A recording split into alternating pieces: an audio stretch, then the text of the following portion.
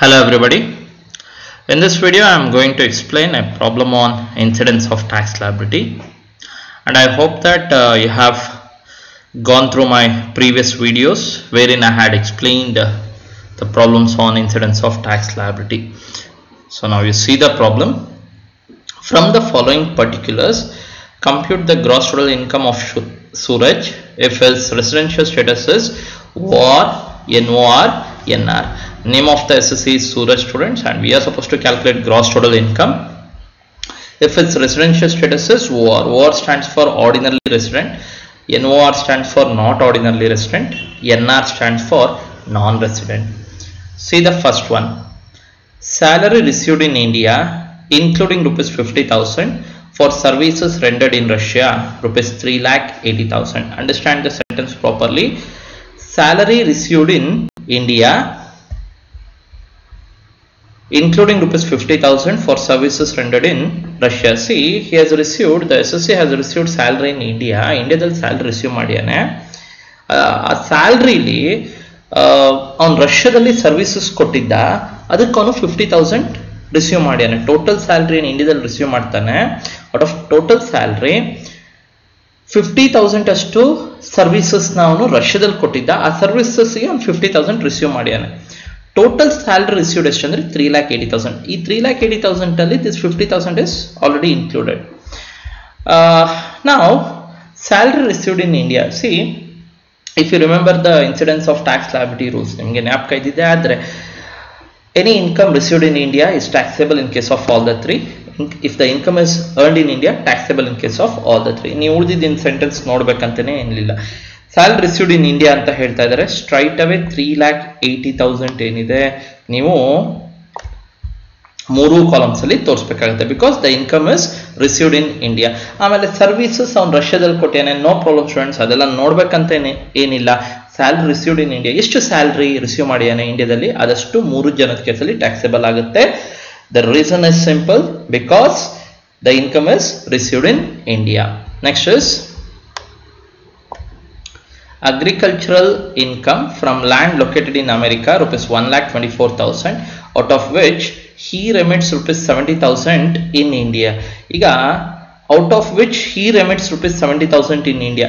ಇದು ಬಿಟ್ಬಿಡಿ student, for time being you leave this part. Which one? Out of which he remits rupees 70,000 in India, ಅದು ಬಿಟ್ಬಿಡಿ. You just now consider agricultural income from land located in America, rupees 1,24,000. See, agricultural income from land located in America. Now the agricultural land is located outside India, students. Next, received ಎಲ್ಲಿ ಅಂತ ಹೇಳಿಲ್ಲ. Since the agricultural land is located outside India, America locate ಆಗಿರೋದ್ರಿಂದ earned outside India, received ಬಗ್ಗೆ point ಅಲ್ಲಿ ಹೇಳಿಲ್ಲ. So ನಾವು received outside India ಅಂತ treat ಮಾಡಬೇಕಾಗುತ್ತೆ. Taxable only in case of ordinarily resident only. ಎಷ್ಟು ಅಂತ ಹೇಳಿದ್ರೆ 1,24,000. So 1,24,000 agricultural income from land located in America, 1,24,000 is taxable only in case of ordinary resident only. Now let me explain the further part of the point, out of which he remits rupees 70,000 in India. ಅಂದ್ರೆ 1,24,000 ಅಲ್ಲಿ 74,000 ನ ಇಂಡಿಯಾಕ್ಕೆ remit ಮಾಡ್ತಾ ಇದ್ದಾನೆ. Remit, brought, ಈ ರೀತಿ words ಕೊಟ್ರೆ ignore ಮಾಡಿ students. Don't consider. Received, earned, you consider such points. Remitted, brought to India, such points are to be ignored. So this 70,000 should not be considered because it is remitted to India. So ಹಾಗಾಗಿ ನೀವು ಈ point ಮಾತ್ರ consider ಮಾಡಬೇಕು. Since the agriculture land is located outside India, earned also outside India ಆಗುತ್ತೆ, received also, the point is silent, received also outside India ಆಗುತ್ತೆ. Taxable only in case of ordinary resident only.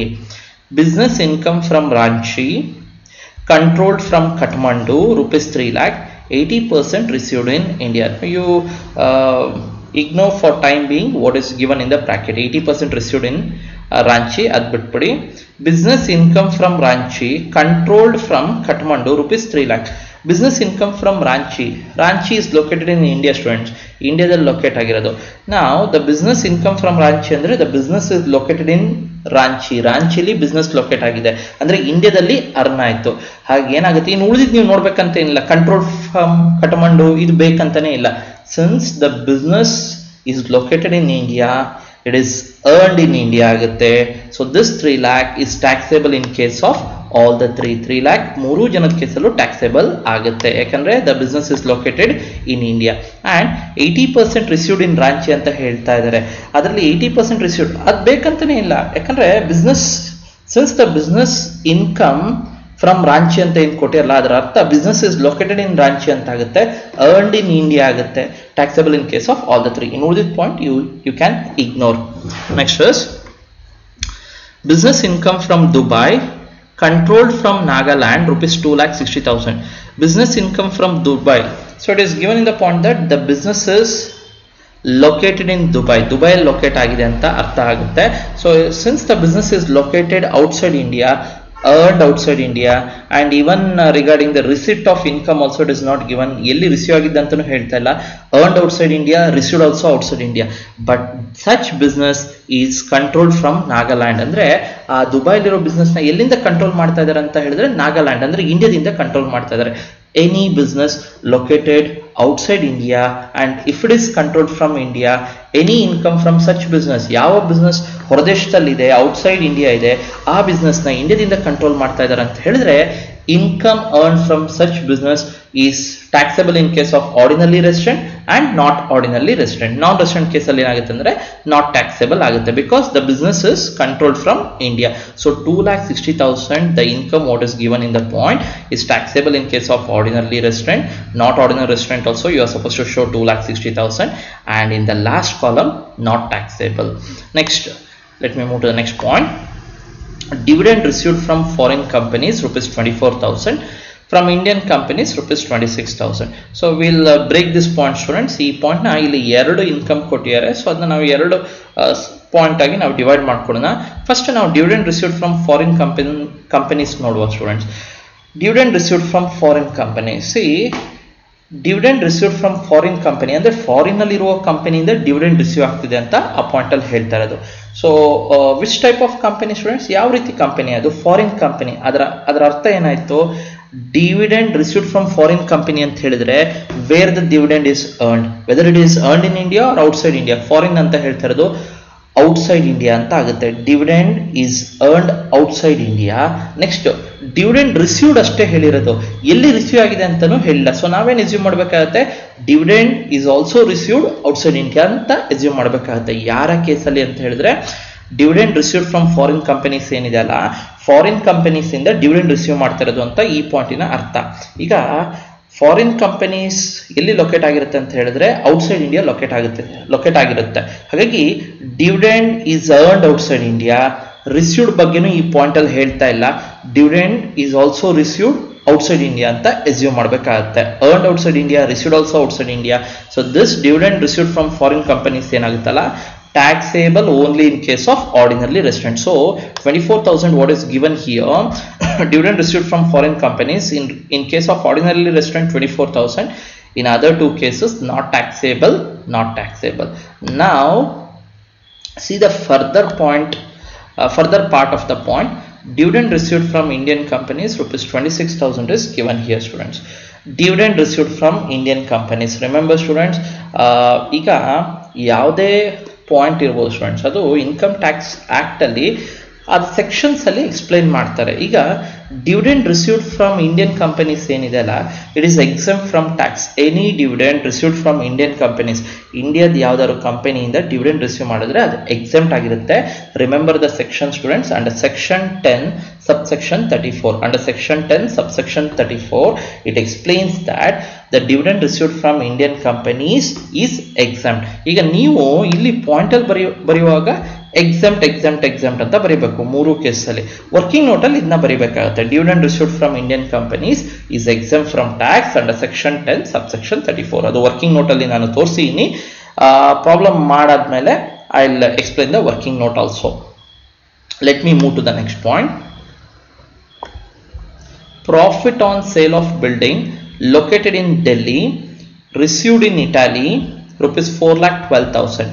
Profit on the sale of building located in Delhi, received in Delhi rupees 4,12,000. See the point once again. Profit on sale of building located in Delhi. Where the building is located? The building is located in Delhi. Building locate ಆಗಿರೋ ಡೆಲ್ಲಿ ಆಗಿರೋದ್ರಿಂದ ಆ building sale ಮಾಡಿ ಏನು profit ಆಗಿದೆ ಅದು earn ಮಾಡಿದ್ದು ಎಲ್ಲಿ ಅಂತ ಆಯ್ತಂದ್ರೆ ಇಂಡಿಯಾದಲ್ಲಿ ಅರ್ನ್ ಮಾಡಿದ್ದ ಅಂತ ಆಯ್ತು. As per this point any income earned in India is taxable in case of all the three.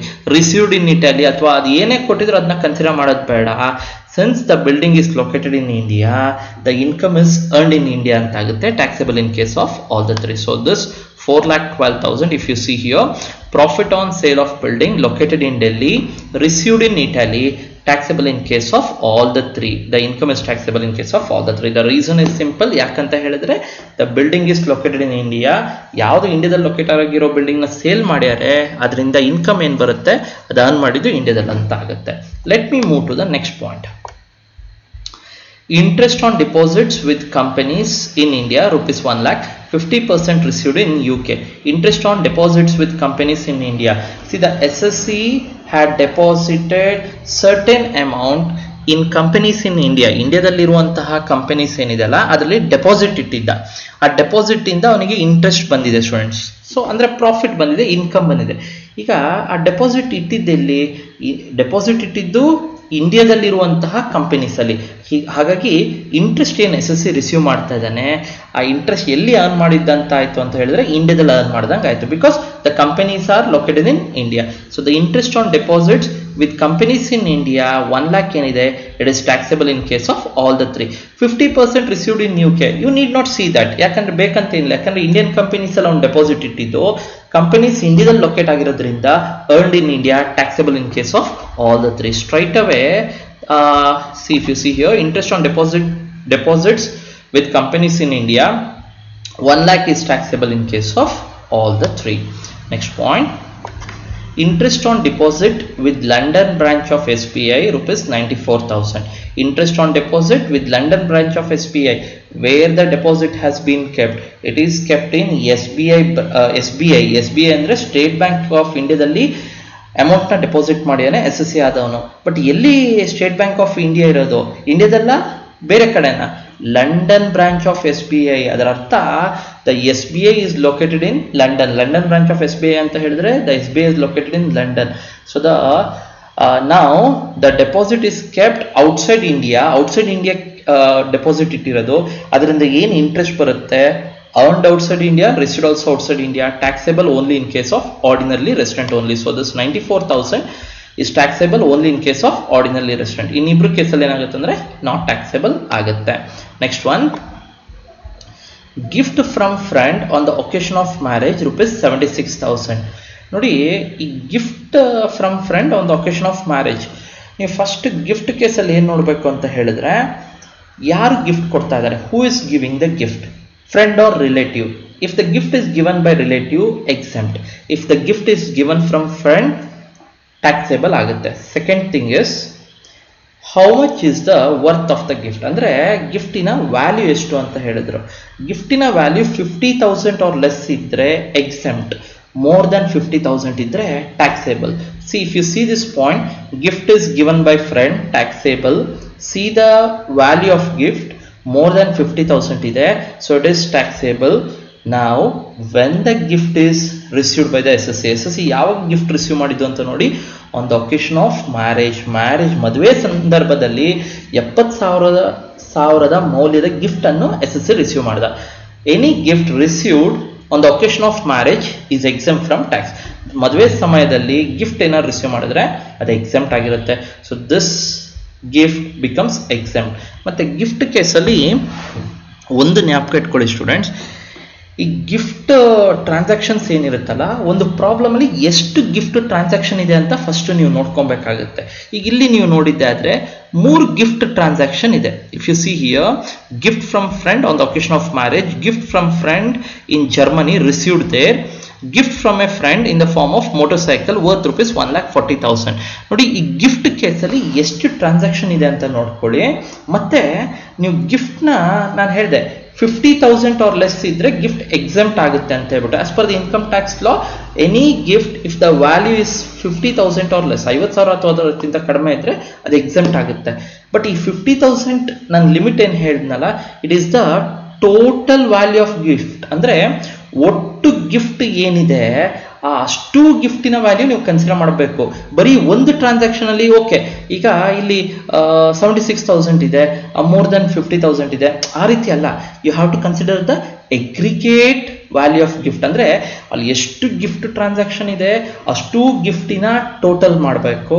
ಅದು 50,000 ಆರ್ ಮೋರ್ ಇದೆಯಾ ಅಂತ ನೋಡ್ಬೇಕು. Say for example, I will give an example here clearly.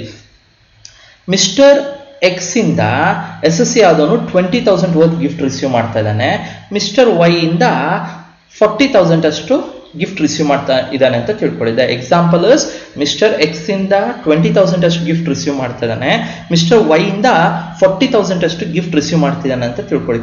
ಈಗ ನೀವು ಮಿಸ್ಟರ್ ಎಕ್ಸ್ ಇಂದು value, ಗಿಫ್ಟಿನ value 20,000 ಇದೆ, 50,000 R less ಇದೆ, ಹಾಗಾಗಿ mister ಎಕ್ಸಿನ gift exempt ಅಂತ ಟ್ರೀಟ್ ಮಾಡಬಾರ್ದು. ಅಥವಾ ಮಿಸ್ಟರ್ ವೈದು 40,000 ಇದೆ, 50,000 ಗಿಂತ ಕಡಿಮೆ ಇದೆ, ಅದು ಎಕ್ಸೆಂಪ್ಟ್. ಹಾಗಲ್ಲ ಸ್ಟೂಡೆಂಟ್ಸ್, ನೀವು ಗಿಫ್ಟ್ ಕೇಸಲ್ಲಿ ಇನ್ಕಮ್ ಟ್ಯಾಕ್ಸ್ ರೂಲ್ ಏನು ಹೇಳುತ್ತೆ ಅಂದ್ರೆ you have to consider the ಎಗ್ರಿಗೇಟ್ value of gift. ಅಂದ್ರೆ ಒಟ್ಟು ಗಿಫ್ಟಿನ ಮೌಲ್ಯ, total value of gift. If it is less than 50 R 50,000 it is exempt from tax. ಹಾಗಾಗಿ ಎಲ್ಲಾ ಗಿಫ್ಟಿನ ವ್ಯಾಲ್ಯೂ ನೀವು ಟೋಟಲ್ ಮಾಡಬೇಕು. ಮಿಸ್ಟರ್ ಎಕ್ಸ್ ಇನ್ 20,000, ಮಿಸ್ಟರ್ ವೈದು 40,000, ಟೋಟಲ್ ಗಿಫ್ಟಿನ ವ್ಯಾಲ್ಯೂ 60,000 ಬರುತ್ತೆ.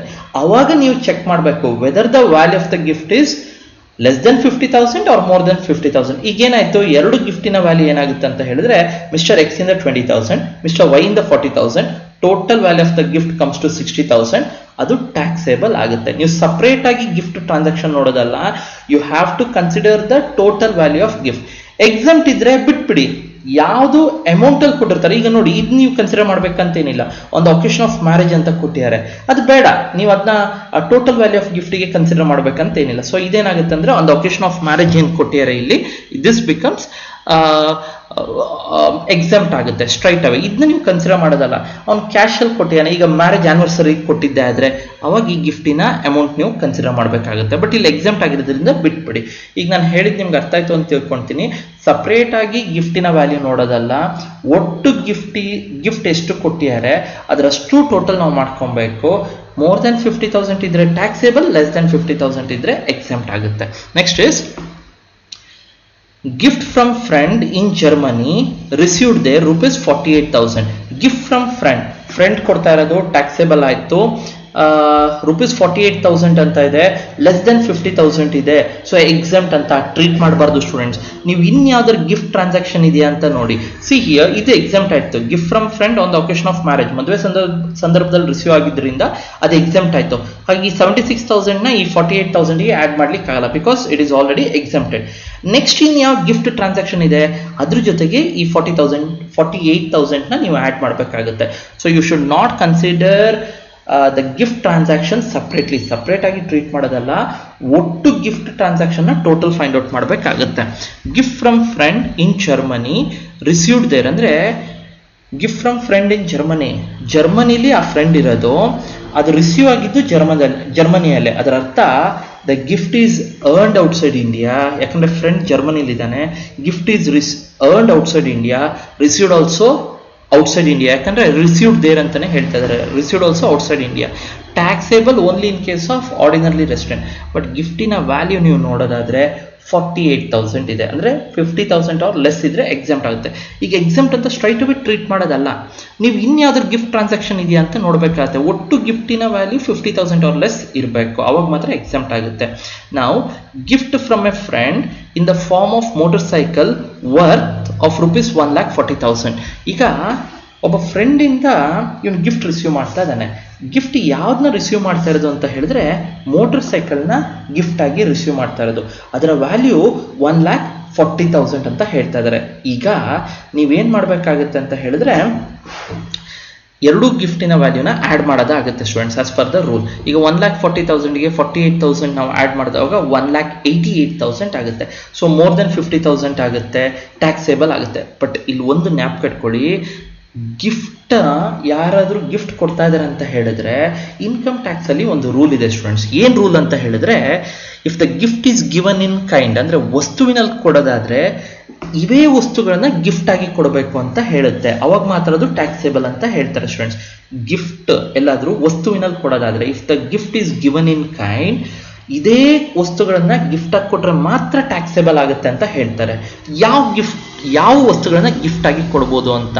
If U C in the working note, I have given students gift from A friend in the form of movable property. ಯಾವುದು movable property ಇರುತ್ತೆ ಅದನ್ನ ನಾವು ಯಾವ್ದು ಅದರ್ ದೆನ್ ಅಂದ್ರೆ shares and securities, jewellery, archaeological collections, drawings, paintings, sculptures, any work of art R Boolean. ನೋಡಿ, ಇಷ್ಟು ವಸ್ತುಗಳನ್ನ gift ಆಗಿ ಕೊಟ್ರೆ, ಯಾರೇ ಫ್ರೆಂಡ್ ಆಗಿರ್ಬೋದು, ಇಲ್ಲಿ ಹೇಳಿರುವಂತಹ ವಸ್ತುಗಳನ್ನ ಎಲ್ಲರಿಗೂ ಗಿಫ್ಟ್ ಆಗಿ ಕೊಟ್ರೆ ಅವಾಗ ಟ್ಯಾಕ್ಸೇಬಲ್ ಆಗುತ್ತೆ ಸ್ಟೂಡೆಂಟ್ಸ್. ಈಗ shares and securities, I hope you know what are shares and what are securities. Next is jewellery ಅಂತ ಹೇಳಿದ್ರೆ ಆರ್ನಮೆಂಟ್ಸ್. ಆರ್ಕಿಯಾಲಜಿಕಲ್ ಕಲೆಕ್ಷನ್ಸ್ ಅಂದ್ರೆ ಪುರಾತನವಾದ ವಸ್ತುಗಳನ್ನೆಲ್ಲರೂ ಗಿಫ್ಟ್ ಆಗಿ ಕೊಟ್ಟಿದ್ದೆ ಆದರೆ, ಡ್ರಾಯಿಂಗ್ಸ್ನ ಗಿಫ್ಟ್ ಆಗಿ ಕೊಟ್ಟಿದ್ದೆ ಆದರೆ, ಪೇಂಟಿಂಗ್ಸ್ನ ಗಿಫ್ಟ್ ಆಗಿ ಕೊಟ್ಟಿದ್ದೆ ಆದರೆ, ಸ್ಕಲ್ಪ್ಚರ್ಸ್ ಅಂತ ಹೇಳಿದ್ರೆ ಯಾವುದೋ ಶಿಲ್ಪಗಳನ್ನೆಲ್ಲಾದರೂ ಗಿಫ್ಟ್ ಆಗಿ ಕೊಟ್ಟಿದ್ದೆ ಆದರೆ, ಎನಿ ವರ್ಕ್ ಆಫ್ ಆರ್ಟ್, ಕಲೆಗೆ ಸಂಬಂಧಪಟ್ಟ ಹಾಗೆ ಯಾವುದೇ ವಸ್ತುಗಳನ್ನ ಕೊಟ್ಟಿದ್ದೆ ಆದರೆ, R Boolean means the biscuits, gold biscuits, silver biscuits, ಈ ಹೇಳಿರುವಂತಹ ವಸ್ತುಗಳನ್ನೆಲ್ಲರೂ ಗಿಫ್ಟ್ ಆಗಿ ಕೊಟ್ರೆ ಅವಾಗ ಟ್ಯಾಕ್ಸೇಬಲ್ ಆಗುತ್ತೆ. ಇಷ್ಟು ವಸ್ತುಗಳು ಬಿಟ್ಟು ಬೇರೆ ಯಾವುದೇ ವಸ್ತುಗಳು ಕೊಟ್ಟರು not taxable under income tax act. I hope you are able to understand. An SSC can receive gift like shares and securities, jewelry, archaeological collections, drawings, paintings, sculptures, work of art R Boolean. ಇದಿಷ್ಟನ್ನು receive ಮಾಡ್ಬೋದು gift ಆಗಿ. ಇದಿಷ್ಟು receive ಮಾಡಿದ್ರೆ taxable ಆಗುತ್ತೆ. ಇದು ಬಿಟ್ಟು ಬೇರೆ ವಸ್ತುಗಳೆಲ್ಲರೂ ಕೊಟ್ಟಿದ್ದೆ ಆದರೆ, ಯಾರೋ ಫ್ರೆಂಡಿಂದ ರಿಸೀವ್ ಮಾಡಿದ್ದೆ ಆದರೆ, ನಂಗೊಂದು ಡೈನಿಂಗ್ ಟೇಬಲ್ ಸಿಗುತ್ತೆ ಗಿಫ್ಟ್ ಆಗಿ, ಫ್ರಿಜ್ ಸಿಗುತ್ತೆ. ಈ ಲಿಸ್ಟಲ್ಲಿ ಇದೆಯಾ ಸ್ಟೂಡೆಂಟ್ಸ್? ಫ್ರಿಜ್, ರೆಫ್ರಿಜರೇಟರ್ ಇದೆಯಾ? ವಾಷಿಂಗ್ ಮಿಷಿನ್ ಎಲ್ಲ ಗಿಫ್ಟ್ ಆಗಿ ನಾನು ರಿಸೀವ್ ಮಾಡಿದ್ದೆ ಆದರೆ ಈ ಲಿಸ್ಟಲ್ಲಿ ಇದೆಯಾ? ಇಲ್ಲ. ಹಾಗಾಗಿ ಫ್ರಿಜ್ ರಿಸೀವ್ ಮಾಡಿದ್ರೆ, ಟಿವಿ ರಿಸೀವ್ ಮಾಡಿದ್ರೆ ಇದು ಆ ಲಿಸ್ಟಲ್ಲಿ ಇಲ್ಲ. ಅವಾಗ ಏನಾಗುತ್ತೆ ಅಂದ್ರೆ ನಾಟ್ ಟ್ಯಾಕ್ಸೇಬಲ್ ಆಗುತ್ತೆ. ಗಿಫ್ಟ್ ಆಗಿ ರಿಸೀವ್ ಮಾಡೋದಾದ್ರೆ ಇವೇ ವಸ್ತುಗಳನ್ನ ರಿಸೀವ್ ಮಾಡಬೇಕು. ಹಾಗಾಗಿ ಇಲ್ಲಿ ಯಾವ ವಸ್ತುಗಳನ್ನ ಗಿಫ್ಟ್ ಆಗಿ ರಿಸೀವ್ ಮಾಡಿದಾನೆ ಅಂತ ನೋಡಿ. Gift from A friend in the form of motor cycle ಅಂದ್ರೆ ಮೋಟರ್ ಬೈಕ್ ನ ಗಿಫ್ಟ್ ಆಗಿ ರಿಸೀವ್ ಮಾಡಿದಾನೆ. ಹಾಗಾಗಿ ಟ್ಯಾಕ್ಸೇಬಲ್ ಆಗುತ್ತಾ? ನೋ. ಗಿಫ್ಟ್ ಆಗಿ ಯಾವ್ದನ್ನ ರಿಸೀವ್ ಮಾಡ್ಬೋದು ಅಂದ್ರೆ shares and securities, archaeological collections, Boolean, ಈ ರೀತಿನ. ಮೋಟರ್ ಸೈಕಲ್ ಆ ಲಿಸ್ಟಲ್ಲಿ ಇಲ್ಲ. ಹಾಗಾಗಿ ಈ ಗಿಫ್ಟ್ ಫ್ರಮ್ ಫ್ರೆಂಡ್ ಅದರ ವ್ಯಾಲ್ಯೂ ನೋಡಿ ಮೋರ್ ದೆನ್ 50,000 ಇದೆ, ಟ್ಯಾಕ್ಸೇಬಲ್ ಆಗುತ್ತೆ. ಬಟ್ ಯಾವ್ದನ್ನ ಗಿಫ್ಟ್ ಆಗಿ ಕೊಟ್ಟಿರೋದು ಅಂತ ನೋಡಿ. ವಸ್ತುಗಳಲ್ಲಿ ಕೊಟ್ಟಿದ್ದಾರೆ ಅಂತ ಆದ್ರೆ ಯಾವ್ದನ್ನ ಕೊಟ್ಟಿದ್ದಾರೆ ಅಂತ ಹೇಳಿ ಮೋಟರ್ ಸೈಕಲ್ನ ಕೊಟ್ಟಿದ್ದಾರೆ, ಮೋಟರ್ ಬೈಕ್ ಅಂತ ಹೇಳ್ತಾ ಇದ್ದಾರೆ. ಹಾಗಾಗಿ it is not taxable. So ಈ ಟ್ರಾನ್ಸಾಕ್ಷನ್ ಕೇಸಲ್ಲಿ ನಾಟ್ ಟ್ಯಾಕ್ಸೇಬಲ್ ಆಗುತ್ತೆ. I hope you are able to understand. Gift ನ ಎರಡು ರೀತಿ ಕೊಡ್ಬೋದು. ಒಂದು ಕ್ಯಾಶುವಲ್ ಕೊಡ್ಬೋದು, ಕೈಂಡಲ್ ಕೊಡ್ಬೋದು. ಕೈಂಡಲ್ ಕೊಟ್ಟಿದ್ದೆ ಆದ್ರೆ ಆ ವಸ್ತುಗಳು shares and securities, archaeological collections, drawings, paintings, work of any art, Boolean, ಇದನ್ನ ಗಿಫ್ಟ್ ಆಗಿ ಕೊಟ್ರೆ ಟ್ಯಾಕ್ಸೇಬಲ್ ಆಗುತ್ತೆ. ಬೇರೆ ವಸ್ತುಗಳನ್ನು ಕೊಟ್ರೆ ನಾಟ್ ಟ್ಯಾಕ್ಸೇಬಲ್. ಇಲ್ಲಿ ಯಾರು ಕೊಡ್ತಾ ಇರೋದು? ಫ್ರೆಂಡ್ ಕೊಡ್ತಾ ಇರೋದು, ಟ್ಯಾಕ್ಸೇಬಲ್ ಆಯ್ತು. C the value of the gift more than 50,000 ಇದೆ, ಟ್ಯಾಕ್ಸೇಬಲ್ ಆಯ್ತು. But C the item given in gift students, ಅಥವಾ ಗಿವನ್ ಆಸ್ ಗಿಫ್ಟ್, ಯಾವ್ದನ್ನ ಗಿಫ್ಟ್ ಆಗಿ ಕೊಟ್ಟಿರ ಅಂತ ನೋಡಿ. ಮೋಟರ್ ಸೈಕಲ್ ನ ಕೊಟ್ಟಿರೋದು, ಅದು ಆ ಲಿಸ್ಟ್ ಅಲ್ಲಿ ಇಲ್ಲ. So it is not taxable. ಹಾಗಾಗಿ ಈಗ 1,40,000 ಏನಿದೆ, ಇಟ್ ಬಿಕಮ್ಸ್ ನಾಟ್ ಟ್ಯಾಕ್ಸೇಬಲ್. ಈಗ you go through the point number J. Gift from friend in Germany received there 48,000. ಈಗ ಇದೊಂದೇ ಟ್ರಾನ್ಸಾಕ್ಷನ್ ಉಳಿಯೋದು. ಮೇಲ್ಗಡೆದು ಪಾಯಿಂಟ್ ನಂಬರ್ ಐ ಎಕ್ಸೆಂಪ್ಟ್ ಆಯ್ತು, point number can not taxable ಆಯ್ತು. ಹಾಗೆ ಇದೊಂದೇ ಉಳಿಯೋದು. ಈಗ ಇನ್ಕಮ್ ಎಷ್ಟಿದೆ ಅಂದ್ರೆ ಲೆಸ್ ದನ್ 50,000 ಇದೆ. Hence gift from friend in Germany received there becomes exempt because the income is less than 50,000. So see here, gift from friend in Germany received there is exempt from tax in all the three cases because the income is less than 50,000. Next, gift from a friend in the form of motorcycle. So gift na kindly kottidde adre, vastunalli kottidde adre, there is a list of items which can be given as gift under income tax act. Only such items are taxable students. ಆ ರೀತಿ items ಮಾತ್ರ taxable ಆಗುತ್ತೆ. Motor cycle is not there in that list, hence it is not taxable. So gift ಕೇಸಲ್ಲಿ ಜ್ಞಾಪಕ ಇಟ್ಕೊಳ್ಳಿ, gift ಅಂತ ಕೊಟ್ಟಾಗ ನೀವೇನ್ ಮಾಡಬೇಕು ಅಂತ ಹೇಳಿದ್ರೆ, ಒಟ್ಟು aggregate value of the gift you have to consider for the purpose of ಟ್ಯಾಕ್ಸೇಬಿಲಿಟಿ. ಅಂದ್ರೆ ಟ್ಯಾಕ್ಸೇಬಿಲಿಟಿ ಪರ್ಪಸ್ಗೆ ಗಿಫ್ಟಿನ ಒಟ್ಟು ಎಷ್ಟು ವ್ಯಾಲ್ಯೂ ಬರುತ್ತೆ ಅದನ್ನ ಕನ್ಸಿಡರ್ ಮಾಡಬೇಕು. 50,000 ಆರ್ ಲೆಸ್ ಇದ್ರೆ ಎಕ್ಸಾಮ್, ಮೋರ್ ದೆನ್ 50,000 ಇದ್ರೆ taxable. I hope you are able to understand. Next, salary received in India for services rendered in Australia. Salary received in India, straight away it is given, students. Income is earned received in India, so this 54,000 becomes taxable in case of all the three. Next one, income accrued in Bhopal but received in Japan, rupees 80,000. Income accrued in Bhopal, it means that income is earned in India, so taxable in case of all the three, 80,000 in all the three cases. Interest on Indian government securities, rupees 5,500. It is straight away and clearly given, students. ಯಾವ ರೀತಿಯ securities ಅಂತ ಹೇಳಿದ್ರೆ Indian government securities. ನೀವು Indian government securities ಅಂತ ಹೇಳಿದ್ರೆ ಹೇಗೆ ಶೇರ್ಸ್ನ companies issue ಮಾಡ್ತವೆ, ಹಾಗೆ ಬಾಂಡ್ಸ್ ಮತ್ತೆ ಡಿಬೆಂಚರ್ಸ್ ನ ಗವರ್ಮೆಂಟ್ಸ್ ಇಶ್ಯೂ ಮಾಡಬಹುದು. Securities is nothing but the bonds and debentures. Indian government securities ಅಂತ ಹೇಳಿದಾಗ ಅದು ಎಲ್ಲಿ ಪರ್ಚೇಸ್ ಮಾಡಬೇಕಾಗುತ್ತೆ? Can you purchase Indian government securities in Pakistan R in China R in Sri Lanka? You can purchase Indian government securities only in India. ನೀವು ಎಲ್ಲಿ purchase ಮಾಡ್ಬೋದು ಅಂತ ಹೇಳಿದ್ರೆ it can be purchased only in India. ಹಾಗಾಗಿ interest on Indian government securities ಏನ್ ಇದೆ ಅಲ್ವಾ, ಈ ಇಂಟ್ರೆಸ್ಟ್ ಅರ್ನ್ ಮಾಡಿದ್ದು ಎಲ್ಲಿ ಅಂತ ಆಯ್ತು ಅಂತ ಹೇಳಿದ್ರೆ ಇಂಡಿಯಾದಲ್ಲೇ ಅರ್ನ್ ಮಾಡ್ದಂಗೆ ಆಯ್ತು.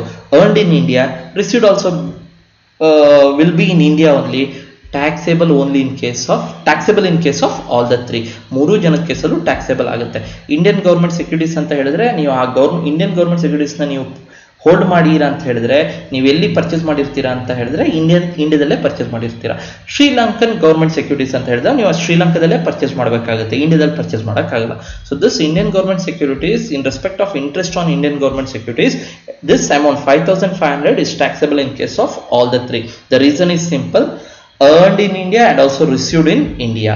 Next one, interest on POSB account, rupees 6,000. What is this POSB account? POSB account stands for Post Office Savings Bank Account. In short, Post Office Savings Bank Account is called as POSB account. Interest on POSB account, rupees 6,000. ಈಗ POSB account ಅಂತ ಹೇಳಿದ್ರೆ ನೀವು ಇಲ್ಲಿ ಏನು assume ಮಾಡಬೇಕು ಅಂತ ಹೇಳಿದ್ರೆ ಇಂಡಿಯಾದಲ್ಲಿರುವ post office savings bank account ಅಂತ ಹೇಳ್ಬಿಟ್ಟು. Here it is not mentioned, ಯಾವ ಪ್ಲೇಸ್ ಅಂತ ಹೇಳಿಲ್ಲ. Post office is located in all the countries, but ಇಲ್ಲಿ ಇಂಡಿಯನ್ ಪೋಸ್ಟ್ ಆಫೀಸ್ ಅಂತ ನೀವು ಟ್ರೀಟ್ ಮಾಡಬೇಕು. ಇಂಟ್ರೆಸ್ಟ್ ಆನ್ POSB ಅಕೌಂಟ್ ಅಂದ್ರೆ post office savings bank account ಇಂದ ಇಂಟ್ರೆಸ್ಟ್ ಬಂದಿದೆ. Where the post office is located, students? Here the place is not given, you have to assume it as India. ಇಂಡಿಯಾದಲ್ಲೇ locate ಆಗಿರೋದು ಅಂತ treat ಮಾಡಬೇಕಾಗುತ್ತೆ. So the interest is earned in India. Interest on POSB account is earned in India, taxable in case of all the three. But remember, under section 10 subsection 15 of Income Tax Act ಅಲ್ಲಿ section 10 subsection 15 ಅಲ್ಲಿ ಏನು ಹೇಳುತ್ತೆ ಅಂದ್ರೆ interest on POSB account is exempt up to 3,500 for an individual. ಒಬ್ಬ ಇಂಡಿವಿಜುವಲ್ಗೆ post office savings bank account ಇಂದ ಏನಾದ್ರು interest ಬಂದ್ರೆ 3,500 ತನಕ ಎಕ್ಸೆಂಪ್ಟ್ ಅಂತ ಸೆಕ್ಷನ್ 10 ಸಬ್ಸೆಕ್ಷನ್ 15 ಅಲ್ಲಿ ಕ್ಲಿಯರ್ ಆಗಿ ಹೇಳಿದೆ. ಈಗ ಇಂಟ್ರೆಸ್ಟ್ ಆನ್ POSB ಅಕೌಂಟ್ 6,000 ಇದೆ ಸ್ಟೂಡೆಂಟ್ಸ್. ಈ 6,000 ಅಲ್ಲಿ 3,500 ಇಸ್ ಎಕ್ಸೆಂಪ್ಟ್. ನೋಡಿ, ಇದು 3,500 ನಾನು ಹೇಳ್ತಾ ಇರೋದಲ್ಲ, it is clearly given under the income tax act of section 10 subsection 15. Section 10 subsection 15 ಅಲ್ಲಿ ಕ್ಲಿಯರ್ ಆಗಿ ಹೇಳಿದ್ದಾರೆ ಏನ್ post office savings bank account ಇಂದ ಇಂಟ್ರೆಸ್ಟ್ ಬರುತ್ತೆ ಅದರಲ್ಲಿ 3,500 ತನಕ ಎಕ್ಸೆಂಪ್ಟ್. ಈಗ 6,000, see here, 6,000 minus 3,500 exempt students. ಎಷ್ಟು ಇನ್ಕಮ್ ಇದೆ ಅದ್ರಲ್ಲಿ 3,500 ಎಕ್ಸೆಂಪ್ಟ್ ಆಗುತ್ತೆ, ಉಳಿದಿದ್ದು ಟ್ಯಾಕ್ಸೇಬಲ್ ಆಗುತ್ತೆ in case of all the three. ಯಾಕೆ ಎಲ್ಲರ ಕೇಸಲ್ಲೂ 3 ಜನದ ಕೇಸಲ್ಲಿ ಟ್ಯಾಕ್ಸೇಬಲ್ ಆಯಿತು ಅಂತ ಹೇಳಿದ್ರೆ you have to assume that the post office is located in India. So let me explain the last point of this problem. Past untaxed foreign income brought to India during the previous year, rupees 90,000. Past untaxed foreign income. So straight away, past untaxed foreign income is not taxable. Past untaxed foreign income ಏನಿರುತ್ತಲ್ಲ ಅದು not taxable. So you are supposed to write not taxable, not taxable, not taxable, and find out the gross total income in respect of all the 3 cases. And you are supposed to write working notes, students. Incidence of tax liability problem simple ಆಗಿ ಇರುತ್ತೆ. Section C ಗೆ ಬರುತ್ತೆ, 16 marks. Section C ಅಲ್ಲಿ ನೀವು 2 question attend ಮಾಡೋದಾಗಿರುತ್ತೆ. 1 will be from incidence of tax liability chapter ಇಂದ, topic ಇಂದ ಬರುತ್ತೆ. 16 marks ಬರುತ್ತೆ, ಈಸಿಯಾಗಿ ನೀವು ಸ್ಕೋರ್ ಮಾಡಬಹುದು. Dividend received from Indian companies is exempt from tax under section 10 subsection 34. So remember the section students. ಬರೀ ಎಕ್ಸೆಂಪ್ಟ್ ಫ್ರಮ್ ಟ್ಯಾಕ್ಸ್ ಅಂತ ಬರಿಬಹುದು, ತಪ್ಪಿಲ್ಲ. But if you mention the section, it is better, I feel. So gift from anyone, friends or relatives, given on the occasion of marriage is exempt from tax. As I already said, gift received on the occasion of marriage, ಮದುವೆ ಸಮಯದಲ್ಲಿ ಏನಾದ್ರು gift receive ಮಾಡಿದ್ರೆ exempt ಆಗಿರುತ್ತೆ. Gift from friend in the form of movable property, ಯಾವುದೇ movable ಪ್ರಾಪರ್ಟಿನ gift ಆಗಿ ಕೊಟ್ಟಿದ್ದೆ ಆದರೆ, movable property ಅಂತ ಹೇಳಿದ್ರೆ ಯಾವುದು ಮೂವೇಬಲ್ ಅಂದ್ರೆ ಚಲನಾಶಕ್ತಿ ಯಾವ್ದಿರುತ್ತೆ ಅದೆಲ್ಲ ಮೂವೇಬಲ್ ಪ್ರಾಪರ್ಟಿ ಅಂತ. Other then shares and securities, jewellery, archaeological collections, drawings, paintings, sculptures, any work of art R Boolean is not taxable in the hands of individual. ಅಂದ್ರೆ ಈ ಲಿಸ್ಟ್ ಅಲ್ಲಿ ಹೇಳಿರೋದು ಬಿಟ್ಟು ಬೇರೆ ಮೂವೇಬಲ್ ಪ್ರಾಪರ್ಟೀಸ್ ಬೇರೆ ಯಾವ್ದಾರು ಇದ್ರೆ ಅದು ಯಾವುದು ಟ್ಯಾಕ್ಸೇಬಲ್ ಆಗಲ್ಲ in the hands of individual. If the gift is given in the form of shares and securities, jewelry, archaeological collections, ಈ ಲಿಸ್ಟ್ ಅಲ್ಲಿ ಹೇಳಿರೋದು ಯಾವ್ದಾದ್ರು ಕೊಟ್ರೆ ಟ್ಯಾಕ್ಸೇಬಲ್ ಆಗುತ್ತೆ. ಬಟ್ ಅದು ಬಿಟ್ಟು ಬೇರೆ ಯಾವ್ದಾದ್ರು ಕೊಟ್ರೆ, in this problem it is given that the gift is given in the form of motor cycle ನ ಗಿಫ್ಟ್ ಆಗಿ ಕೊಟ್ಟರು, ಈ ಲಿಸ್ಟ್ ಅಲ್ಲಿ ಇಲ್ಲ, ಹಾಗಾಗಿ ನಾಟ್ ಟ್ಯಾಕ್ಸೇಬಲ್ ಆಗುತ್ತೆ. ಆ ಮೋಟರ್ ಸೈಕಲ್ ಎಷ್ಟು ಬೇಕಾದ್ರೆ ಇರಲಿ, 1 crore ಇರಲಿ, 2 crore ಇರಲಿ, ಅದರ value no problem, it is not taxable because the gifts to become if a gift given in kind, if it wants to be taxable, ಅಂದ್ರೆ ಟ್ಯಾಕ್ಸೇಬಲ್ ಆಗಬೇಕು ಅಂತ ಹೇಳಿದ್ರೆ ಅವಾಗ ಇದ್ರಲ್ಲೇ ಕೊಡ್ಬೇಕು, ಅಂದ್ರೆ ಶೇರ್ಸ್ ಅಂಡ್ ಸೆಕ್ಯೂರಿಟೀಸ್ ಕೊಡಬೇಕು, ಜ್ಯುವೆಲ್ರಿ ಕೊಡಬೇಕು, ಅದು ಬಿಟ್ಟು ಬೇರೆ ಯಾವುದೇ ಕೊಟ್ಟರು not taxable. Hence gift in the form of motor cycle is not taxable. In case of an individual, the POSB account is exempt up to rupees 3,500 under section 10 subsection 15. as I already said, post office savings bank account ಇಂದ ಏನು interest ಬರುತ್ತೆ 3,500 ತನಕ exempt ಆಗಿರುತ್ತೆ, ಉಳಿದಿದ್ದು taxable ಆಗುತ್ತೆ. And remember in case of gift students, so for the first time ನಮಗೆ ಈ problem ಅಲ್ಲಿ ಬರ್ತಾ ಇರೋದು. Already have worked out 4 to 5 problems regarding incidence of tax liability. ಅಲ್ಲೆಲ್ಲೂ ನಮಗೆ ಗಿಫ್ಟ್ ಕೈಂಡ್ ಅಲ್ಲಿ ಬಂದಿಲ್ಲ, ಅಂದ್ರೆ ವಸ್ತುನಲ್ಲಿ ಕೊಟ್ಟಿದ್ದು ಬಂದಿರಲಿಲ್ಲ, ಇಷ್ಟೋ ತನಕ ನಮಗೆ ಕ್ಯಾಶ್ ಅಲ್ಲಿ ಕೊಟ್ಟಿದ್ದು ಬಂದಿದ್ದು. ಸೊ ಈ ಪ್ರಾಬ್ಲಮ್ ಅಲ್ಲಿ the gift is given in kind in the form of motorcycle. So ಇದು ಒಂದು ಸ್ಪೆಷಲ್ ಈ ಪ್ರಾಬ್ಲಮ್ ಅಲ್ಲಿ. ಮತ್ತೆ ಗಿಫ್ಟಿಗೆ ಸಂಬಂಧಪಟ್ಟಾಗೆ ನೀವೇನು ಜ್ಞಾಪಕ ಇಟ್ಕೊಳ್ಳಿ ಅಂತ ಹೇಳಿದ್ರೆ, ಒಟ್ಟು ಗಿಫ್ಟ್ ಟ್ರಾನ್ಸಾಕ್ಷನ್ ಎಷ್ಟಿದೆ ಅಂತ ಪ್ರಾಬ್ಲಮ್ ಅಲ್ಲಿ ನೀವು ನೋಟ್ ಮಾಡ್ಕೊಬೇಕಾಗುತ್ತೆ. ಜಸ್ಟ್ ಅದೆಲ್ಲ ನೀವು ಅದ ಪಾಯಿಂಟ್ ನೋಡ್ತಾ ಬರುವಾಗ ನಿಮ್ಗೆ ಗೊತ್ತಾಗುತ್ತೆ. ಸೊ ಸಿಂಗಲ್ ಟ್ರಾನ್ಸಾಕ್ಷನ್ ಕನ್ಸಿಡರ್ ಮಾಡೋದಲ್ಲ ಎಕ್ಸೆಂಪ್ಷನ್ ಲಿಮಿಟಿಗೆ.